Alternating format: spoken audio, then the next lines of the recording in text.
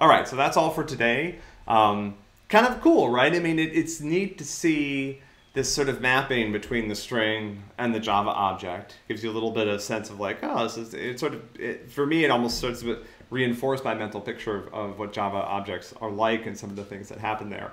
And of course, there's all these really interesting questions about how do you actually serialize certain things to a string, which we saw a little bit when we looked at dates. So anyway, that's all for today. And next week, you guys have two very fun weekend homework problems coming up this weekend.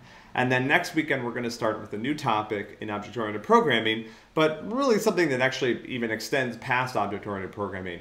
And that's the notion of interfaces. And this is one, the last couple of lessons, we're starting to see this pattern of connection, right? So connecting to other people's code, connecting two different programs together through serialization. On Monday, we're going to actually start to talk about some formal definitions of like what that connection looks like. What does it mean? What does it encompass? That's what an interface is. It's a place where two things come together. So I hope you all have a great weekend, and I will see you on Monday.